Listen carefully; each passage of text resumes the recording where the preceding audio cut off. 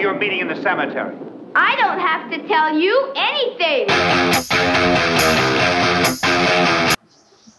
What's up, everybody? And this is Best Metal CDs of 2010. And first up is Avenged Sevenfold and Nightmare. And I hear that Mike Portnoy is now drumming for the band. He had drummed on the album after the Rev had passed away, or drummed over his tracks.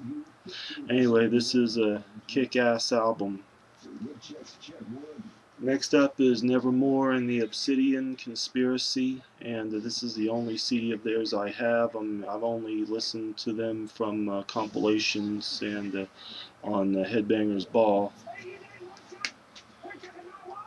Megadeth and Rust in Peace live, and this is them live at the Palladium doing the entire Rust in Peace album, and of course there's 6 bonus tracks on here.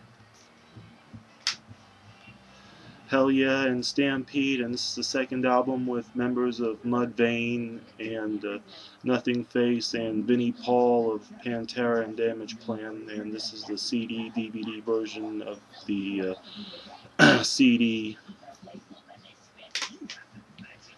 Rat and Infestation, and this is their first album for Roadrunner, and of course this this is their album where they're back to their basic sound. They put out one album in the late 90s and it didn't really sound like Rat, but this album is back to their basic sound. Fear Factory and Mechanize. Danzig and Deathred Sabaoth, and this is Danzig's first album in 6 years, and this has got Tommy Victor playing guitar, and I think Johnny Kelly's playing drums on this. Anyway, this is definitely kick-ass.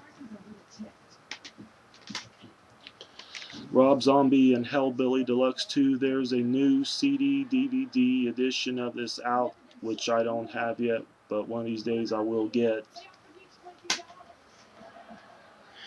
Exodus and Exhibit B, The Human Condition, definitely a kick-ass thrash metal album. Overkill and Ironbound, and last but not least, Ozzy Osbourne and Scream. I was surprised at how heavy this was. How heavy some of the songs were, and this definitely kicks ass. Well, that's been it for this update. Not update, but this video, and I hope you all have enjoyed it, and I hope you all have a good weekend.